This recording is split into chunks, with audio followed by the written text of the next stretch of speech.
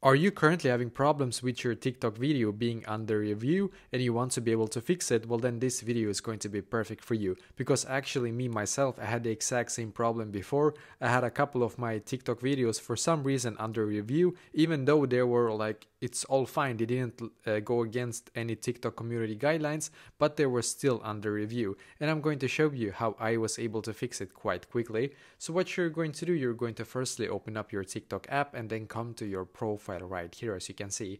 And now when you're on your profile, then what you're going to do, you're going to firstly click on the three lines in the top right corner. So click on the three lines, and as you can see, you should now be able to view this results right here, which is perfect. So now click on settings and privacy, and now you should be taken to this page, which is great. Now on this page, then what you're going to do, you're going to scroll down just a little bit until you can find where it says report a problem. So click on report a problem.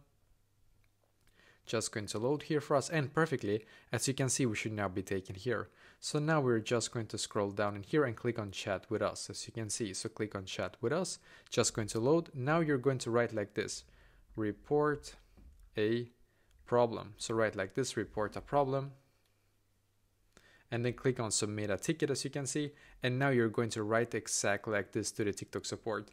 I just submitted a video on TikTok and it's being under review. That video is fine and doesn't go against the TikTok community guidelines. I need this to be fixed.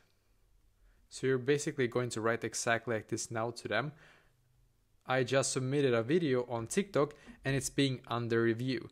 That video is fine and doesn't go against the TikTok community guidelines. I need this to be fixed. Now click on submit, and it's going to take a couple of minutes for this right now to load, and it's going to submit this to the TikTok support. And for me, it took about, I think, 2 or 3 hours for them to actually see this, and then my video was now fixed. So I hope that this will also be able to fix this problem for you as well.